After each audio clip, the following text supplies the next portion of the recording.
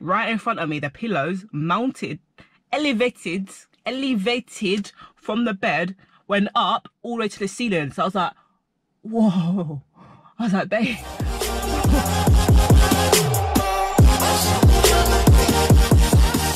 What's happening, YouTube? Listen, welcome back to my channel. For those of you that don't know me, my name is Abs Iggy. Make sure you subscribe to my channel right now. Make sure you give this a like and a thumbs up. Listen, and make sure you spam my comments.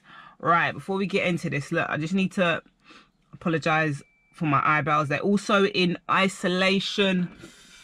Yeah, not looking too good right now. So this is a true story, like all my story times. This must have happened last summer. I was with my ex at the time, and she kept going on about trying edibles. I didn't really know what it was, to be honest. Like, I don't smoke or nothing like that, so I didn't really know what to expect. Before actually making them, so we must have went onto YouTube and was watching this. I remember like this American guy talking about how to make it. And one thing that stood out for me was the fact that he said, okay, you can be high for like 3 days. With my ex, so she lived in a house share with other housemates.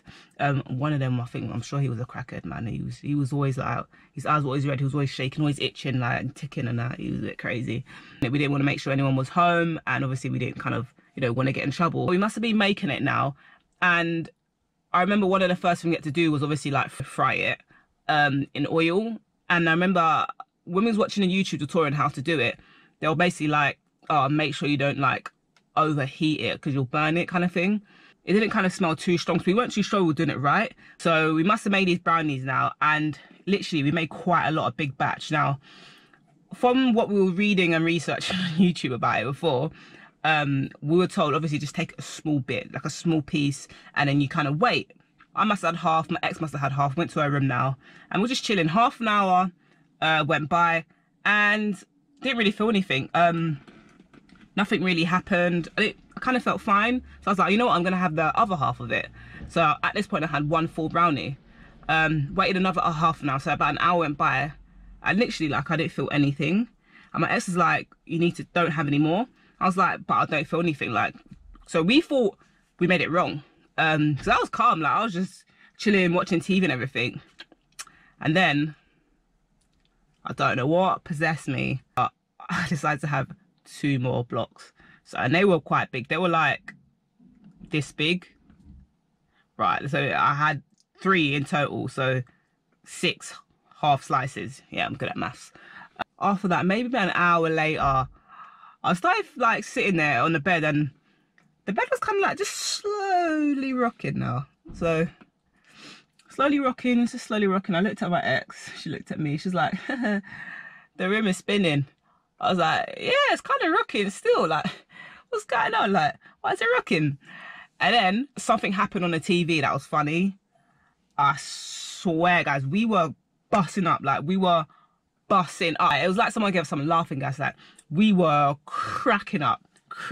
We couldn't stop laughing, and we just looked at each other, and I was looking at her, and then as I was laughing, like the room started shaking more, so it started tilting, like just like this, and we just couldn't stop laughing literally for like half an hour, to the point where like I was like scared, because I was like, I'm struggling to breathe because I'm laughing so much. So anyways, as time went by, so I remember I stood up, right? So let's set the scene now. So we're in our room. She was in the middle of doing my hair before we started this, so I had half my hair came rolled, half of it out like this, but worse. I just had boxers on as well, and a vest. So I must have stood up, and I started pacing around the room like this. Like, I just felt so aggressive, like honestly, like I just felt like I wanted to, like, you know what I mean, like start firing someone, like. And I walked around the room like this, yeah. And my ex was like, Abby, why are you walking around so much? I was like, yeah, what? I was like, come up. I don't know who I was talking about, referring to, but I was so angry. Like, I just started pacing around the room like, what? Like, no, like, he's gonna get it. And my ex was sitting there like, Abby, why are you walking around the room? I was like, no, man, what? Woo. I was like, babe, woo, yeah, woo. I was like, and then I started like feeling quite itchy, and I looked in the mirror, I was thinking, maybe it's my hair, like my hair itching, is it wash day? Like, and I started pacing still. And then she was like to me, do you want to sit? I was like, no, I want to fight, you know, I want to fight. I'm ready to go, like, right now. Bring someone to me right now. And she just sat there, like, swaying. Like, I remember looking at her, she was, like, swaying like this. I went and sat down. Oh, my God. From 0 to 100. So when I was sitting down now on the bed, I was kind of sat, like, half up. So one of my legs was stretched over the bed, so my left leg. And I remember my right leg was on the bed. And I wasn't leaning against, like, the bedpost or nothing. I was just sitting there, and there was pillows there. And then I was like, babe, I don't really feel too good. And then she was laughing like, me either. I swear, all of a sudden, everything just went silent. Like, it felt like there was surround sound. Like, every sound, I swear, just, it sounds so vivid. It kind of like, you know when you get them like, you know, noise blocker earphones where you can just hear just the music and block everything. That's kind of what I felt like in the room. Like, it proper just felt like all I can hear was every detail in the room. So the room started swaying a bit more now, and yeah, I was feeling sick a little bit, like a little bit nauseous. And then I sat there, and then all of a sudden I was like, whoa, whoa. I was like, whoa. The pillows, we had pillows on the bed. This is what the pillows did. Right in front of me, the pillows mounted, elevated from the bed, went up all the way to the ceiling. So I was like, whoa. I was like, babe, whoa, whoa, whoa. It felt like, you know when you're on an aeroplane and you're amongst the clouds? That is literally what I felt like. I felt like I was on the bed, I was amongst all the pillows. All the pillows were surrounding me. Like, everything just felt like it was in 3D. I just felt like I was in some Matrix game, I swear. And the sound, and every time like my ex moved or something, say she tried to adjust herself, I can hear every sound. Like, it was so bizarre. My sound, I don't know what decibel percentage or number it must have went up to, but I can hear everything in that room. Every movement, I swear I heard. And she must have moved, and I can hear like the rustling of the bed sheet. You know, if she like scratched her head, like I can hear her fingernails against her scalp. It was that insane.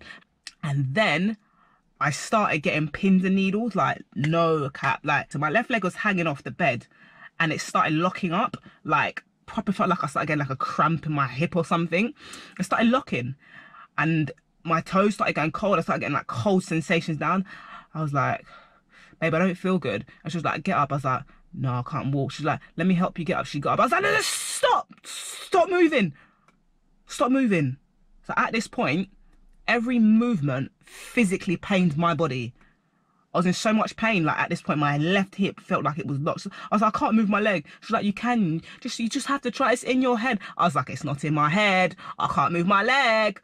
I started ticking. I was like, I can't move. Like I said, I can't move. I was like, let's call the police. She was like, no. I was like, let's call the police. Like, this isn't right. I was like, give me my phone. I was like, where's my phone? I grabbed my phone. I was like, the numbers everywhere. So I was like, it's 9.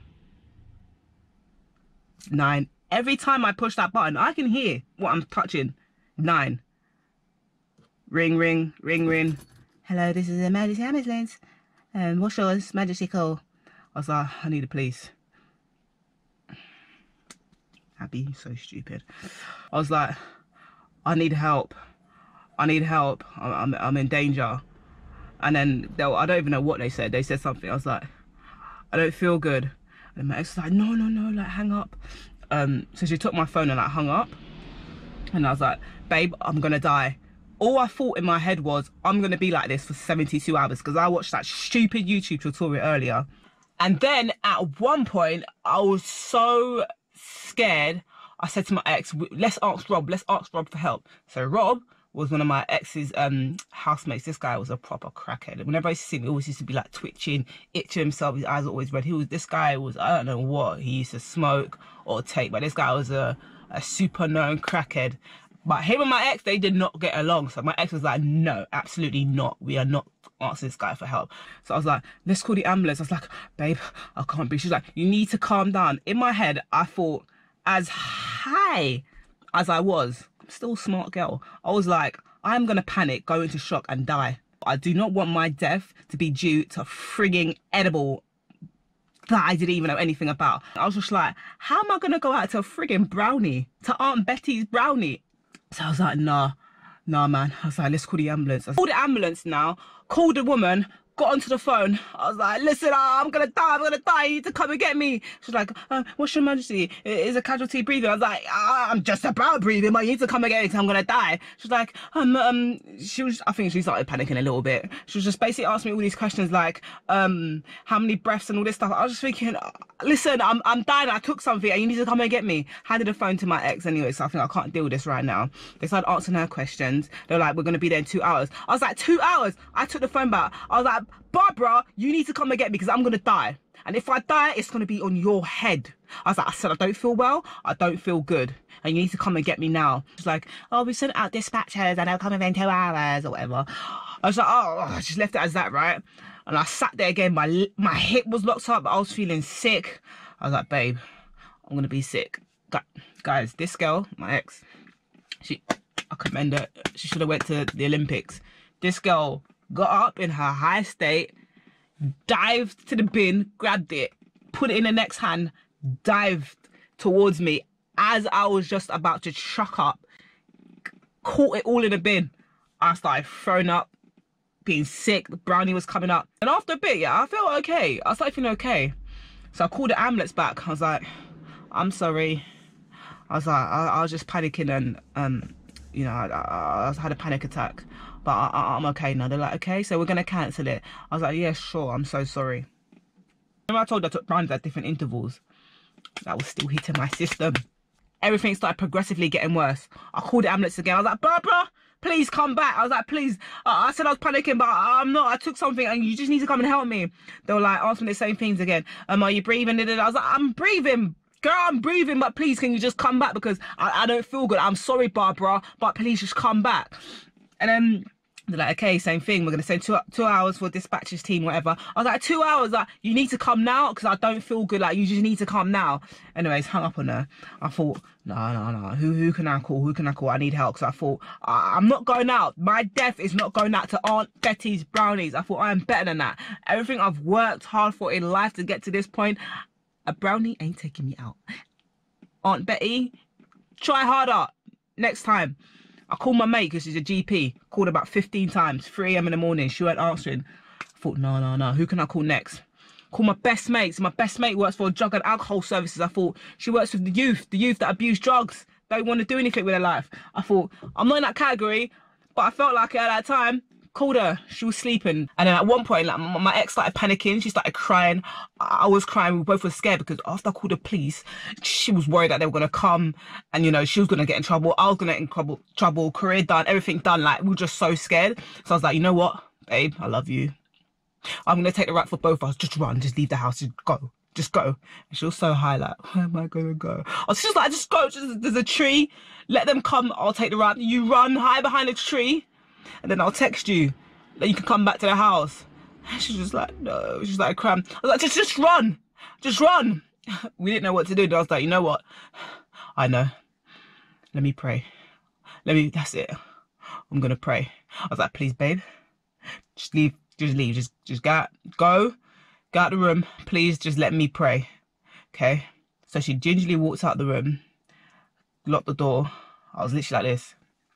God, please, God, I know, please, if you get me out of this, I'll never be gay again.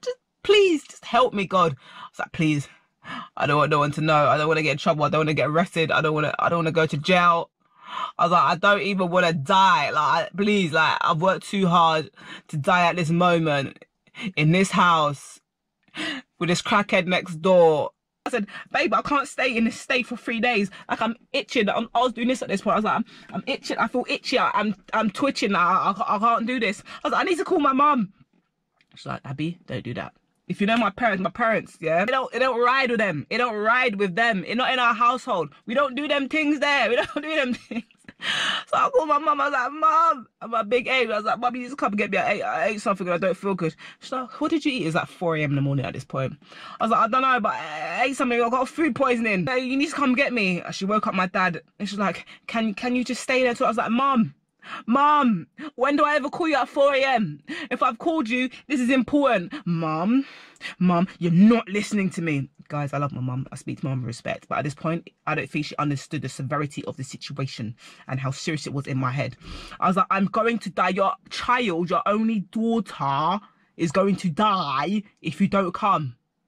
Mum, when do I ever call you? Mum. Gave her the address and everything. They're on her way.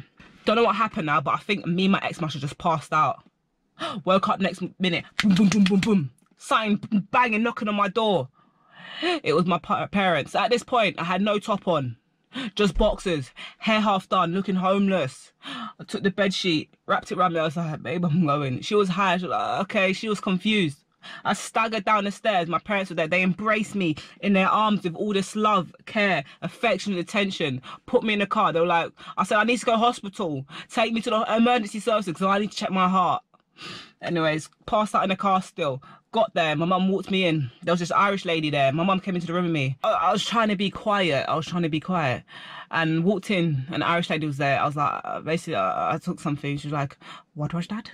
I was thinking, my mum's right there. I was like, I think I took something. I'm not sure what I ate. I think someone put something in my food and spiked me or something. She's like, so you think you took on a substance? I was thinking, be quiet. My mum's there looking at me. You know them ones where you go to the GP and they ask if you're sexually active. You don't want to say that in front of your parents. Anyways, I sat there and my mum was like, are you going to pump her stomach? I just thought, God, let the ground open up and swallow me and her and the whole hospital. I was thinking, so embarrassing. Anyways, and she was basically like, you just need to go home and sleep it off. You just need to sleep it off and you'll be fine. They're like, why won't you pump her stomach? My mum was thinking. She's like, we don't pump stomachs, you know, whatever she said to my mum. I said, I'm not leaving until someone checks my heart. So I was like, okay. They sent me to this Filipino nurse, this guy in his room.